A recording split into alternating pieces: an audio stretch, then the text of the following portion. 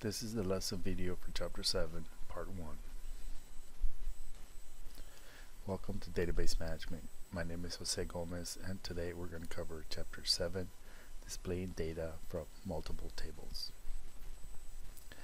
In this chapter, we're going to cover the sections Write Select Statements to access data from more than one table using equijoins and non-equijoins.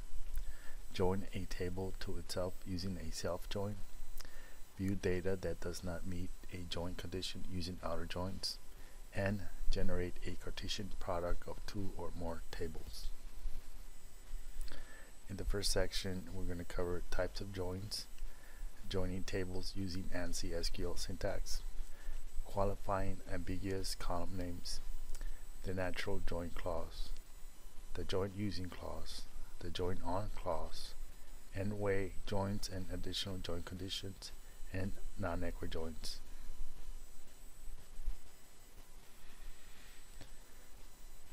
We first come to types of joins. We have three types of joins: inner joins, outer joins, and cross joins. Inner joins use natural join, using, and on in their syntax, and we're going to cover these in future slides. You also have outer joins. Sometimes tables do not share a perfect relationship, where every record in the source table can be matched to at least one row in the target table. It is occasionally required that rows with non-matching join columns values also be retrieved by query. And let me go to SQL Developer to show you an example. If we go to the employees table in SQL Developer and we go to the department ID, there's one person that does not have a department ID, Kimberly Grant. And if we try to join employees and departments table, we would have an issue with this person here because they don't have a matching record or a corresponding record in the departments table. That's where outer joins come in, and I'll show you those in future slides. Now we have cross joins. In this case, the join creates one row of output for every combination of source and target tables rows. So here we have table 1 has 10 records. Here we have table 2 has 10 records. And if we create a cross join, we're going to get every possible combination of these two tables. So we're going to get 100 records. All right. So you multiply the number of tables in each row, and then you get the results. Okay, this is the syntax for joining tables, and it has a lot of options. You'll see a lot of brackets, so you see a lot of options. In this syntax, we have table 1 and column, and we have table 2, and we get a column. So we get two columns for two different tables. This is table 1, and all of this natural join, using, join, table on, all of that left, right, full, outer join, all of that is optional, and we'll go through most of these in the next few slides. Before we go into joins, we need to cover ambiguous column names. So what if you have two column names in each table that you're joining? So let me go. This is the example that I have. So let's go to SQL Developer. So here we have the first join, and we're joining tables employees and departments. So if we go to employees, you'll see that we have a column called department ID, and we have a departments table that we have a column also named department ID. So how does Oracle know where to get it from?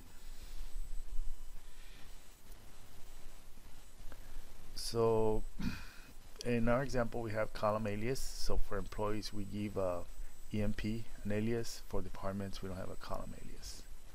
So this for column employee ID, we get it from the employees table. And then department ID, since we're using it as a join condition, we're joining departments, employees and departments using department ID. So it knows that we can get it from either side, alright, as long as it's in the join condition. Okay, then we get manager ID from employees table. Then we get from departments, we get manager ID.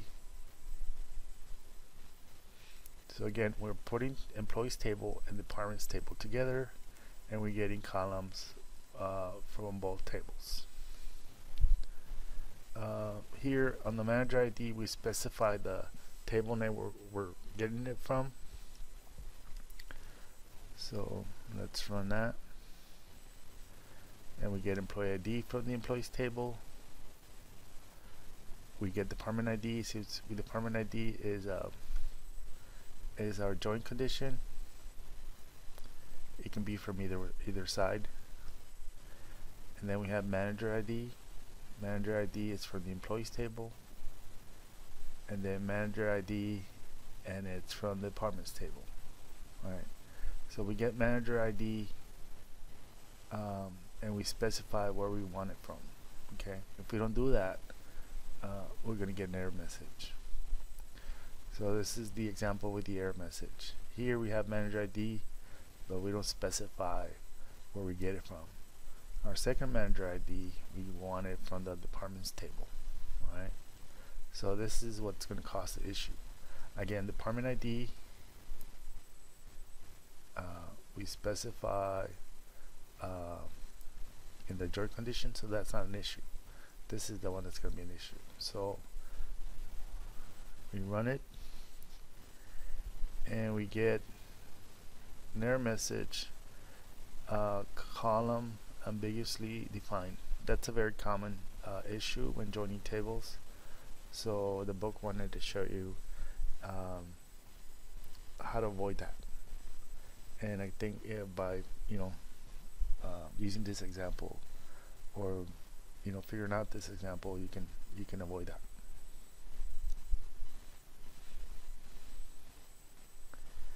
Okay, now we go to natural join clause.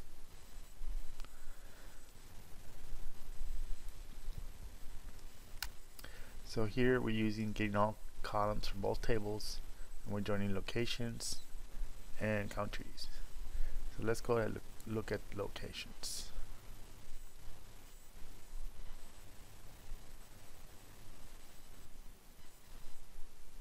Location has, let's see, countries. Location has a country ID. And countries also have a location ID. Okay, country ID, and let's see what's also country ID. Alright, so what a natural join does,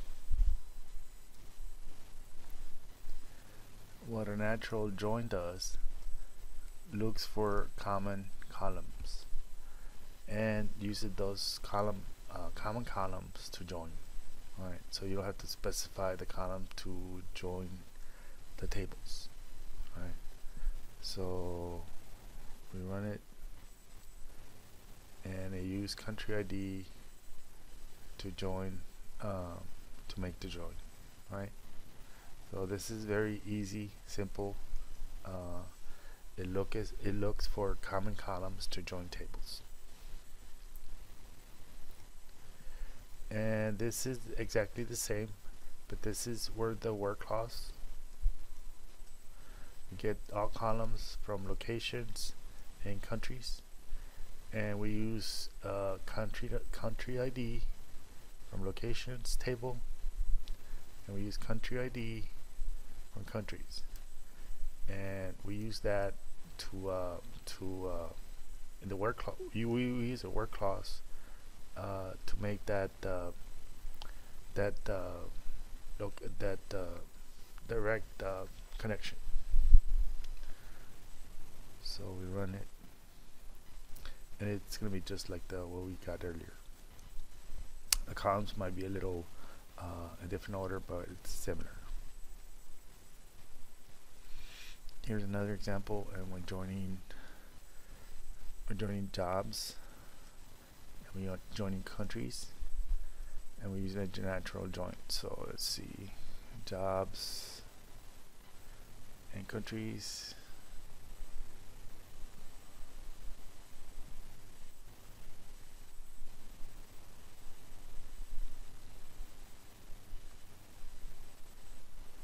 Yeah, this one does not have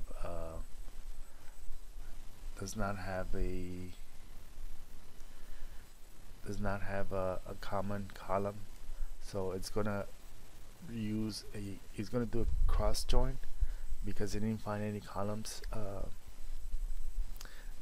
It didn't find any columns in common, so it'll be just like this example here.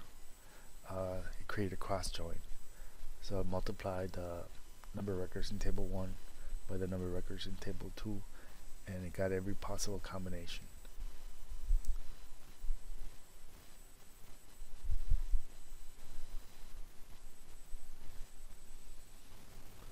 And again, this happened because it didn't have a common table. So if you look at countries, it has country ID, country name, country region. If you look at jobs, it has job ID, job title, min salary, max salary. So it couldn't find a natural join.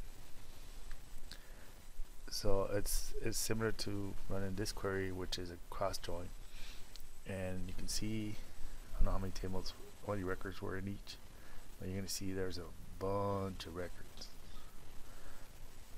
We got 475, and that should be the total of the multiplication of each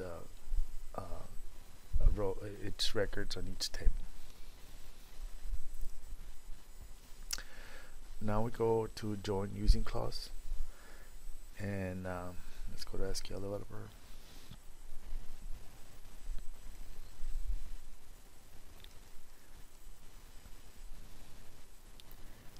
Here we join locations and countries, and we use country ID to join these two tables. So let's go to locations and countries. So we have in locations we have country ID, and in countries, let's show you here, they'll go to country ID in locations, and in countries we have a country ID. So we use the country ID column to make the connection and join these two tables together, locations and countries. And again, we're getting all records from both tables. So we get information from both tables, and they're joined by country ID.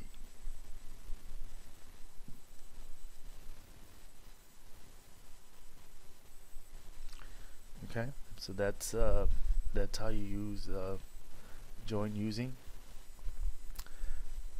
You put join between the two columns that you're joining, and you use the keyword using to state the column that you want to join. Now we go to the join on clause,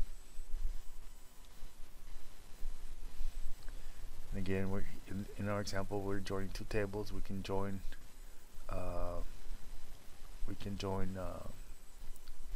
more than two tables. I'm sorry, I missed the bottom part of the join using clause. So let me step back a little bit. So this is the last example we looked at, join using.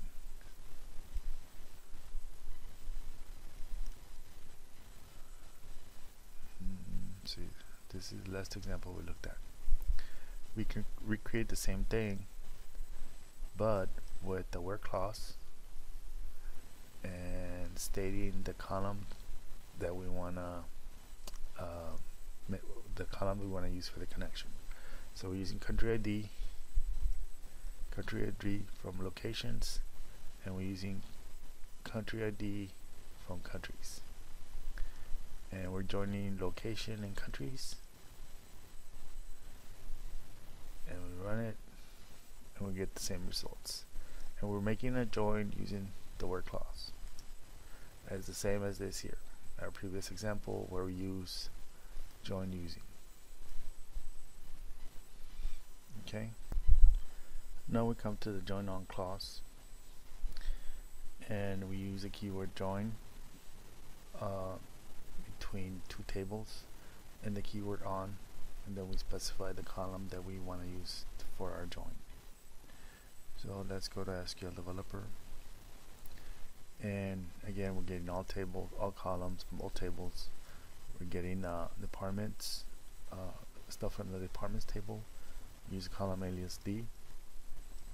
We're joining employees to employees table. We use table alias E, and we're using the keyword on to specify the column that we want to use for the join. And we get in department ID from the employees table, and we're matching it to department ID in the department table. So we run this query, and we get all columns from both tables.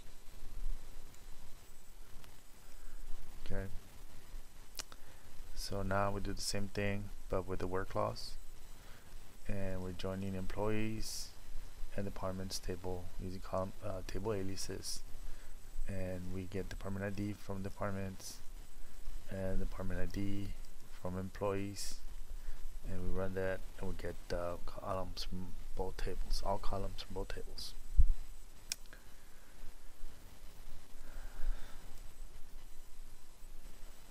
Okay, so that's the join on clause. Now we go to joining more than two tables. In this example, we're going to join 4 tables, and we're going to get columns from each table. So we're going to join departments, locations, countries, and regions.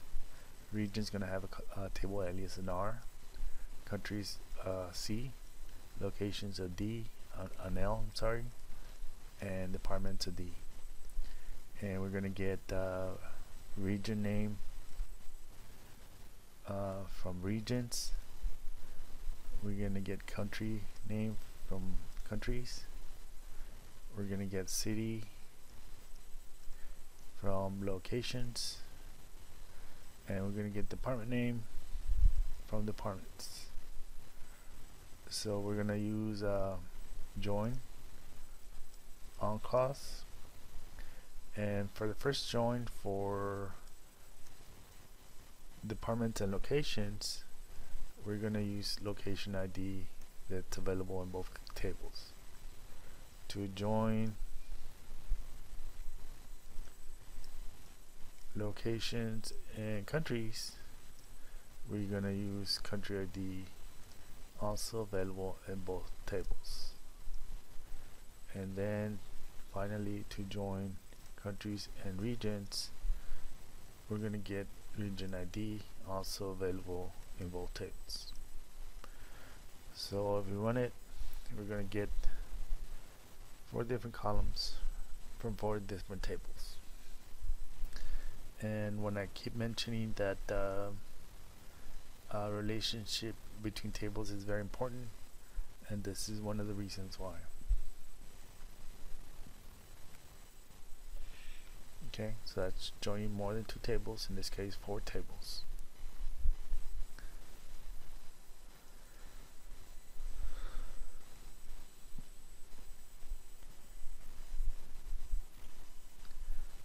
this is the similar example, joining four tables, but here we're using here we use join on,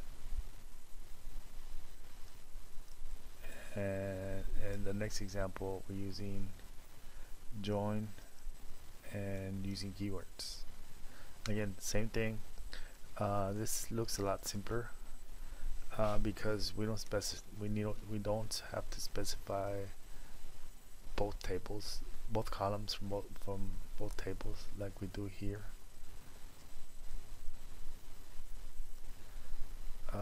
Here we just say we're joining departments and locations, and we're using location ID. The next one, we're joining location and countries, and we're using country ID. And the last join, we're joining countries and regions, and we're using region ID. So this looks a lot simpler, easier to read, I guess easier to put together, and it's similar to the one above. Okay, so we get 4 columns from 4 different tables. Now we go to non-equity joins, and sometimes you need to do this. I personally haven't come across use for this. You use the same thing. Here we're joining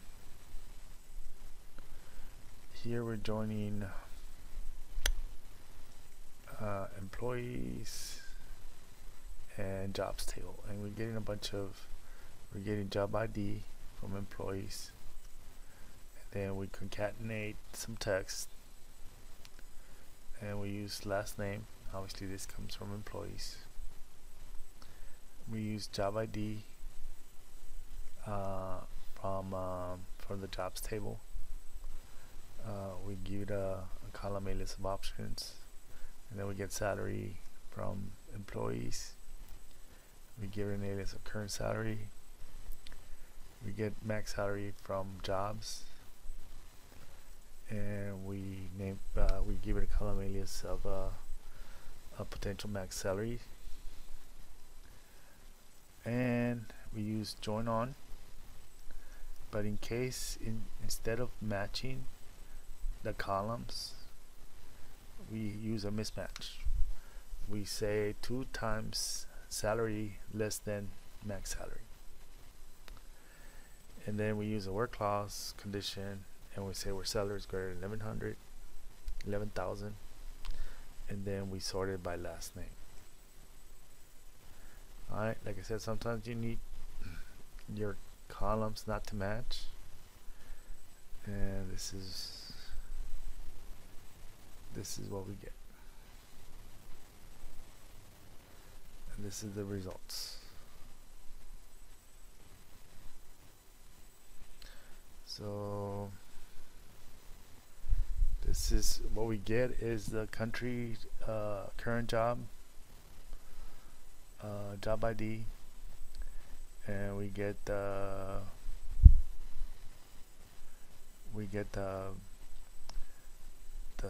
this long text about that includes the last name, and we get the current salary, and then we get the potential max salary. Right, like I said, sometimes you need to mismatch your columns, and you can do that.